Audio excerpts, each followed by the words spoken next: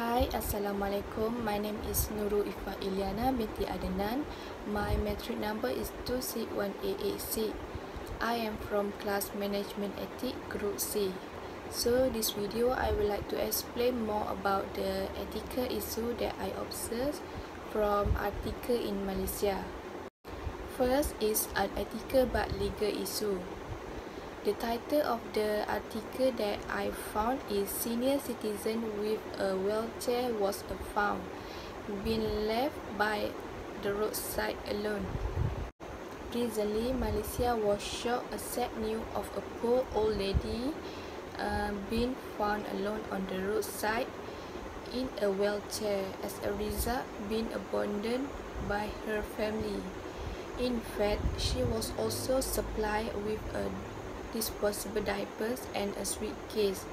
So to solve the problem, the Selangor Zakat Board (LZS) managed to contact the families of the elderly, but did not get a good cooperation by them, and even gave various reasons not to take care of the woman anymore. Due to the condition of her leg, LZS had to hand her over to the police for further action by contacting the Old People Care Center to come to pick her up by ambulance. According to the procedure to place her in the elderly care center with the permission of her son, and all costs will be borne by the agency. But despite all the treatment she received, she still prayed for the best for her son, and even though she was dumped on the side of the road alone. So this issue can be said to be unethical in the community because they have left their elderly mother by the side of the road, so that they have to beg more for mercy from others.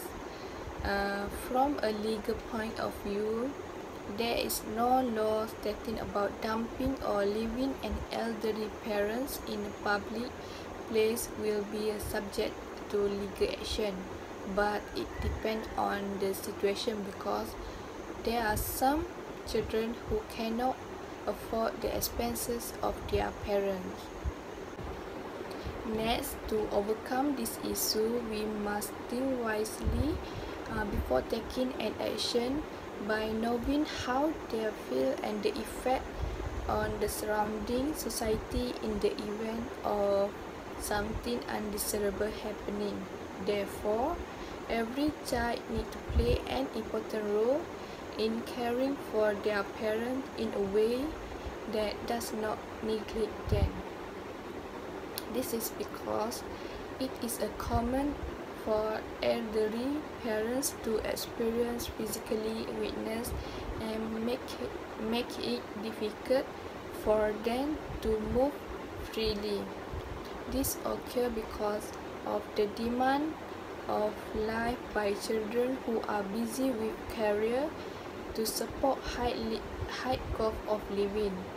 So one of the way that can be done by when children are busy working or need to work in a remote place, they can send their parents to a daycare center or hire someone to take care of them, but also need to visit them often to see the condition of their parents.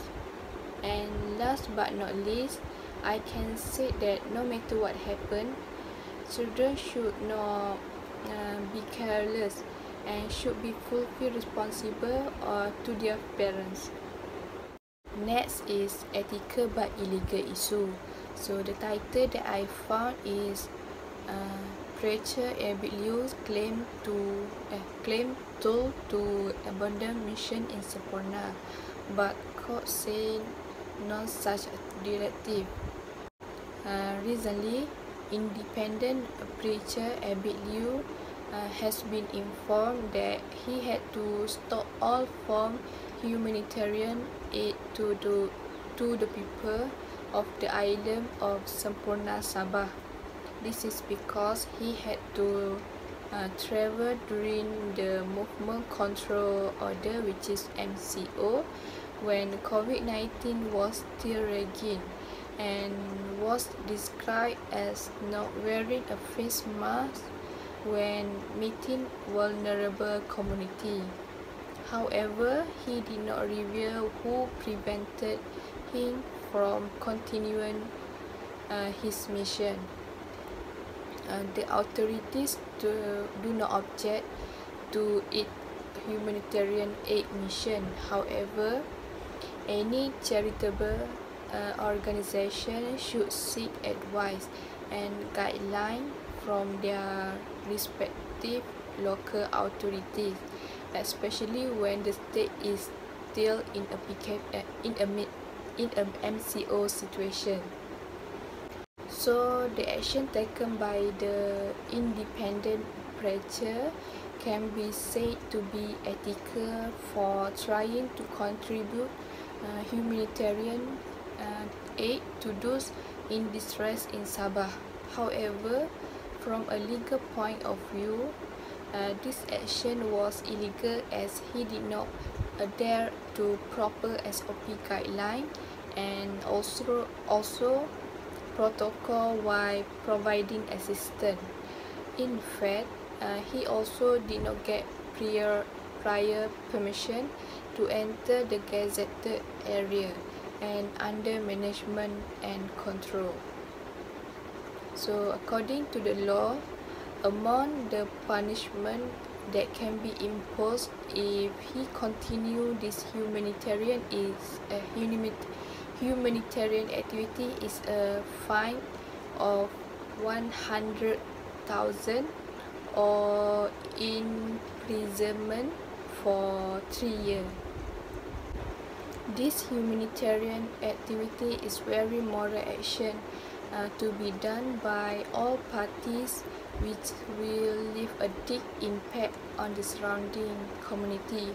However, this action has indirectly violated the law as the independent preacher did not adhere to the protocol provided. Therefore, among the way that can be done to those who want to implement such a thing, they must follow the protocol provided, which is to make an application in advance to establish a school under the Land Ordinance Chapter 68, which is land application in the island area. This is because the island has its own owner or heir. They should not take a reckless action by providing school construction hardware item before asking permission from the landlord. Okay, last but not least, this show that asking for permission first is an important thing for those who want to carry out an humanitarian mission. Okay, that's all from me. Thank you for watching.